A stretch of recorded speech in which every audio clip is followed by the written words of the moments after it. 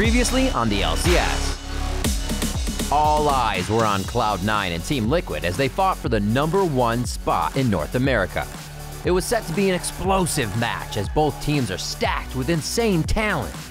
You had Niski versus Jensen, Licorice versus Impact, the two best bot lanes in North America, and Sven versus Brother Sven. With a leg up from Sven, Team Liquid secured their spot in the playoffs and their position at the top of the table. On the other end of the table, however, you have no less talent but way worse results, as 100 Thieves threw another lead and conceded their base. Honestly, it feels bad to even flame them for their gameplay right now, so instead, we're going to flame them for their artistic ability.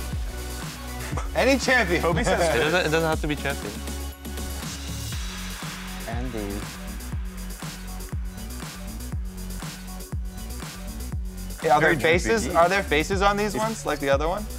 I cannot understand this. Neither can we, Bang. Neither can we.